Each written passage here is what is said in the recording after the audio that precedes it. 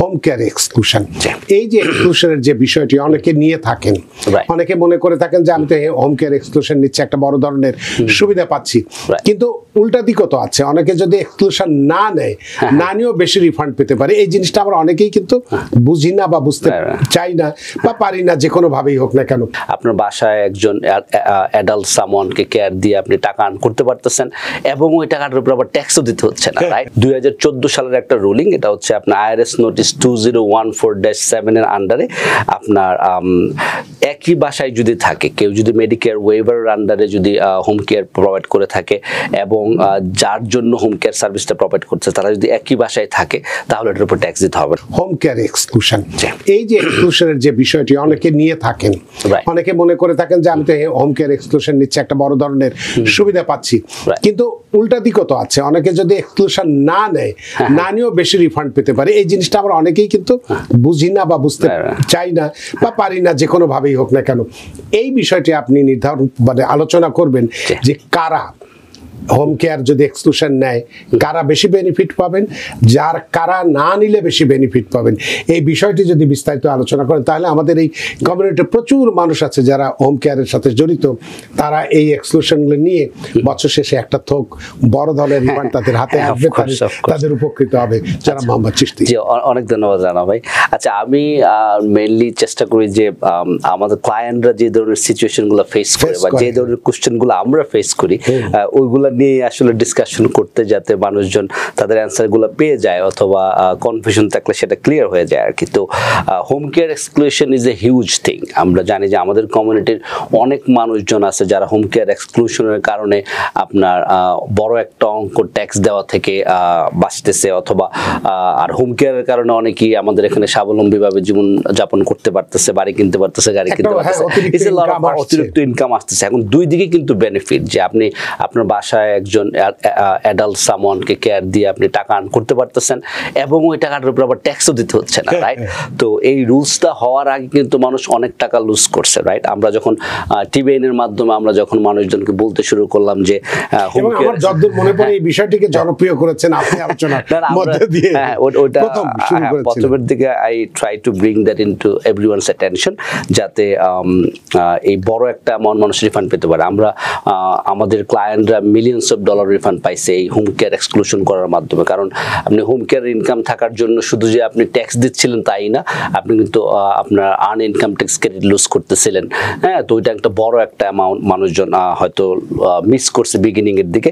এখন আমার মনে হয় না যে আমাদের ভিউয়ার্স কারো আর জানতে বাকি আছে যে হোম কেয়ারের উপরে ট্যাক্স দিতে হয় না, যে বাট তাও হয়তো অনেকে নতুন আছেন, তাদের হয়তো জানার দরকার পড়তে পারে যে হোম কেয়ারের যে ইনকামটা এটার উপর ট্যাক্স দিতে হয় না। তো এটা হচ্ছে আপনার 2014 সালের একটা রুলিং, এটা হচ্ছে আপনার আইআরএস নোটিস 2014-7 এর আন্ডারে আপনার একই বাসায় যদি থাকে কেউ, যদি মেডিকেয়ার ওয়েভারের আন্ডারে যদি হোম কেয়ার প্রোভাইড করে থাকে এবং যার জন্য হোম কেয়ার সার্ভিসটা প্রোভাইড করছে তারা যদি একই বাসায় থাকে, তাহলে এটার উপর ট্যাক্স দিতে হবে না। তো এটা হচ্ছে মেইন রিকোয়ারমেন্টস। এখন কেউ যদি আলাদা বাসায় থাকে, এখন আপনি হয়তো কারো বাসায় যে আপনি হোম কেয়ার সার্ভিসটা প্রোভাইড করতেছেন অ্যাজ এ কেয়ার গিভার হিসেবে, তখন কিন্তু আপনার ইনকামটা ট্যাক্স থেকে এক্সক্লুড হবে না, ট্যাক্স থেকে বাদ যাবে না।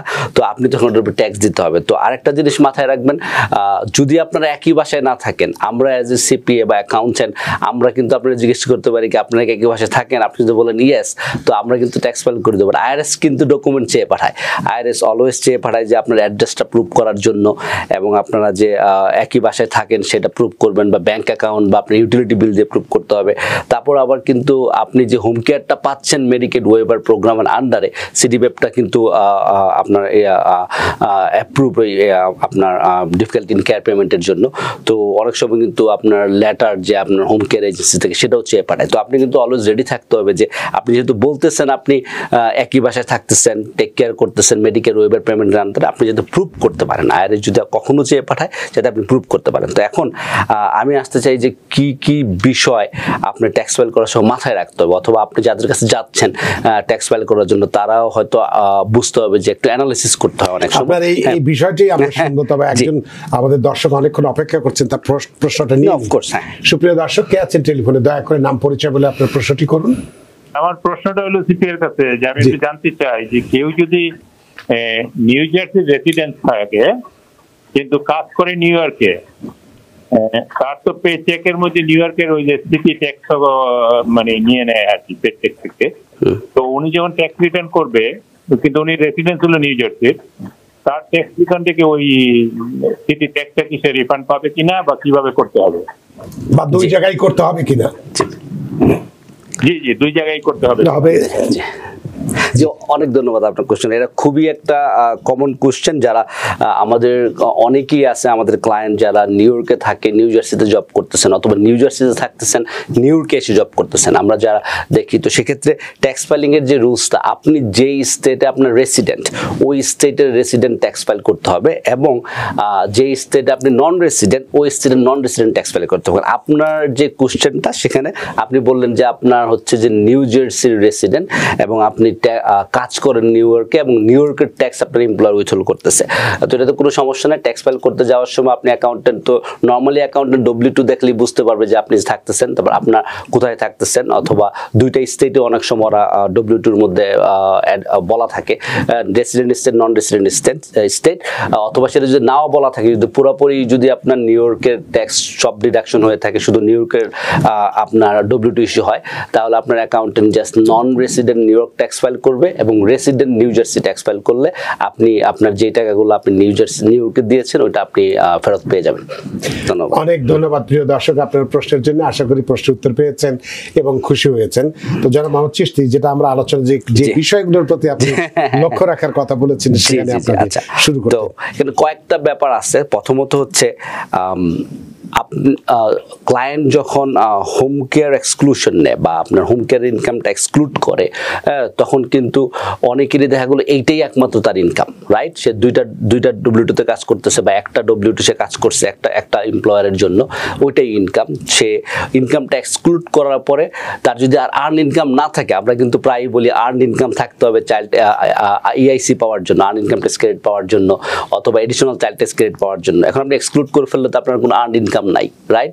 তো তাহলে আপনি আবার আর্ন ইনকাম কি করে ক্লেম করবেন? তো এখানে আমি যখনই এই TBN-এ যখন আমরা কথা বলছি, আমি বারবারই ফে ভার্সেস কমিশনের একটা কেস নিয়ে বারবার কথা বলছি। তো এখানে যে স্টোরিটা ছিল এরকম, এক ভদ্রমহিলা, তার বাচ্চা ডিসেবল, তার জন্য সে হোম কেয়ার এক্সক্লুশন নেওয়ার পরে সে আবার ওই ইনকামটা অ্যাড করে আর্ন ইনকাম ক্রেডিট ক্যালকুলেশন করে, হ্যাঁ, বাট আপনার IRS সেটাকে ডিনাই করে। তারপরে সে যখন এটার বিরুদ্ধে ফাইট করে, ফাইট করার পরে সে উইন করে, যে কারণ হচ্ছে আমি এক্সক্লুড করছি আমার মেডিকেড ওয়েভার পেমেন্টের আন্ডারে, বাট এটা তো আমার স্টিল আর্ন ইনকাম, আমি জব করে টাকাটা আর্ন করছি, আমি স্টিল এলিজিবল EIC-র জন্য এবং এডিশনাল চাইল্ড ট্যাক্স ক্রেডিটের জন্য। তখনই কিন্তু এটা রুলস হয় যে আপনি যদি দরকার হয় আপনি এক্সক্লুড করতে পারবেন, এবং আপনি earn income tax credit calculation এবং আপনার এডিশনাল চাইল্ড ট্যাক্স ক্রেডিট ক্যালকুলেশনের জন্য অ্যামাউন্টটা আবার ইনক্লুড করে ক্যালকুলেশনটা করতে পারবেন। কিছু সফটওয়্যার আছে, যারা আমাদের অ্যাকাউন্টেন্টরা অনেক ধরনের সফটওয়্যার ইউজ করে, সেখানে কিন্তু ম্যানুয়াল এন্ট্রি দরকার পড়ে। তো আমরা অনেক সময় অ্যামেন্ডমেন্ট করি যে ক্লায়েন্ট আসে যে সে তার অ্যাকাউন্টেন্ট এক্সক্লুড করে দিচ্ছে, but they didn't add it back to calculate আপনার আর্ন ইনকাম ট্যাক্স ক্রেডিট। তো সে কিন্তু এক্সক্লুড করে সে ট্যাক্স দিচ্ছে না, বাট সে কিন্তু ওই এক্সক্লুড করার কারণে আর্ন ইনকাম ক্যালকুলেশনের সময় সেটা অ্যাড করতে পারে না, আর অ্যাড করে না, সেটা ম্যানুয়াল এন্ট্রির দরকার আছে। তো ইটস ভেরি ইম্পর্টেন্ট, আপনি যদি এইটাই যদি আপনার ইনকাম হয়ে থাকে, আপনি যদি আর্ন ইনকামের জন্য এলিজিবল হন, আপনি এক্সক্লুড করবেন ট্যাক্স না দেওয়ার জন্য প্রথম, তারপরে আপনি আর্ন ইনকাম ট্যাক্স ক্যালকুলেশনের জন্য এবং এডিশনাল চাইল্ড ট্যাক্স ক্রেডিট ক্যালকুলেশনের এটা আবার ইনক্লুড করে ওই ক্যালকুলেশনে আপনি যত টাকা ওই ইনকামের উপর বেস করে EIC পাওয়ার যোগ্য, ওই পুরো টাকাটা আপনি পেতে পারেন। তো এখানে যখনই আপনি ইনক্লুড করবেন বা এক্সক্লুড করবেন, রাইট, কয়েকটা রুলস মাথায় রাখতে হবে। আপনি দেখা গেলো $50,000 আপনি আর্ন করলেন EIC আপনার হোম কেয়ার সার্ভিস দিয়ে, তো আপনি কিন্তু চাইলে যে 25,000 এক্সক্লুড করবেন, বাকি 25,000 রেখে দেবেন EIC ক্যালকুলেশন জন্য। হ্যাঁ, আপনি আইদার পুরোটা এক্সক্লুড করতে হবে অথবা পুরোটা ইনক্লুড করতে হবে। এখন আপনি যদি পুরোটাই এক্সক্লুড করেন, ওই পুরোটা ইনক্লুড করে যদি EIC ক্যালকুলেট করে আপনি পান, তাহলে নেবেন, অথবা আপনি নিতে পারবেন না।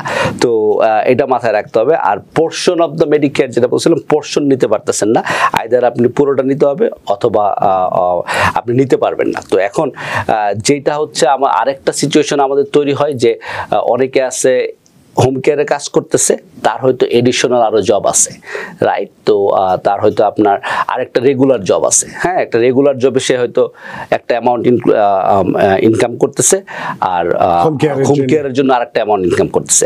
অনেক সময় হইতে পারে যে সে ওই রেগুলার জব হয়তো অল্প কিছু টাকা, রাইট? সেটার ক্ষেত্রে তার আপনার পুরো অ্যামাউন্টটা সে পাচ্ছে না ক্রেডিট, হ্যাঁ। তো আনইনকাম ট্যাক্স ক্রেডিট পাওয়ার জন্য আমরা জানি যে একটা সার্টেন অ্যামাউন্ট অফ তার ইনকাম থাকতে হবে। দেখা গেলো তার 2 বা 3 ডিপেন্ডেন্ট চাইল্ড আছে, বাট তার যে উইদাউট হোম কেয়ার যে ইনকামটা, সেখানে তার ইনকামটা খুবই কম, হ্যাঁ। তারপর আবার আপনি যদি অ্যাড ব্যাক করেন তাহলে আপনার আবার বেশি যাচ্ছে, তাহলে হয়তো আপনি পাচ্ছেন না। তো ইউ হ্যাভ টু, যখনই আপনি ট্যাক্স ফাইল করতে যান, মেক শিওর করবেন যে ওই অ্যানালাইসিসটা যদি করা হয় যে এক্সক্লুড করলে আপনি বেশি পাচ্ছেন না ইনক্লুড করলে আপনি বেশি পাচ্ছেন। অনেক সময় এরকম হইতে পারে যে আপনি 2-3টা এজেন্সিতে জব করতেছেন, রাইট? সেক্ষেত্রে আপনি একটু অ্যানালাইসিস করতে হবে কিভাবে ইনক্লুড করলে, কিভাবে এক্সক্লুড করলে, কোনটা ইনক্লুড কোনটা এক্সক্লুড করলে আপনার জন্য বেটার বেনিফিট হবে। তো মোরলেস যে স্টোরিটা হচ্ছে যে আপনি মেক শিওর করতে হবে আপনারা একই বাসায় থাকতেছেন।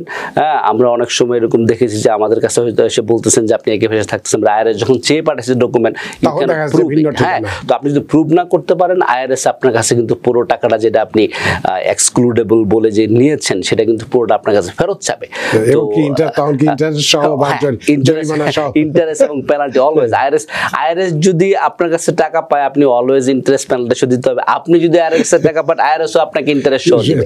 সো আইআরএস এর কাছে হিসাব ইজ ক্লিয়ার, রাইট? আমি যেটা বলি সব সময়, আইআরএস নেভার ফরগেটস। আপনি যদি মনে করেন যে না আপনি একটা ইনকাম এক্সক্লুড করলেন বা আপনি একটা ইনকাম অ্যাড করলেন না, এরকম অনেক সময় হয়। ক্লায়েন্টরা they try to be over smart then IRS. তো অনেক সময় একটা W2 অ্যাড করে না যে সে ইআইসি কমে যাবে, অথবা আপনার স্টক মার্কেটে ইনকাম অ্যাড করে না যে আমাদের আছে, but how they will no, right? But IRS will find out somehow. যেহেতু রিপোর্টেড যদি কোনো ফর্ম হয়ে থাকে, কোনো agency W2, 1099 or any other kind of form যেটা আপনাকে আইআরএস এর কাছে রিপোর্ট করা হয়েছে, IRS will find out today or tomorrow. Want healthier relationships, healthier gatherings, healthier workouts? Stay up to date on your vaccines. When you're vaccinated against the flu and COVID-19, you're protecting yourself and others from serious illness. That makes everything you do healthier. So don't wait. Set a date. Get your flu and COVID shots and have healthier meals, healthier hugs, healthier parties, healthier travel. Learn more at nj.gov/health/vaccines. New York থেকে সম্প্রচারিত TBN 24 television বিশ্বজুড়ে বাঙালির কণ্ঠস্বর।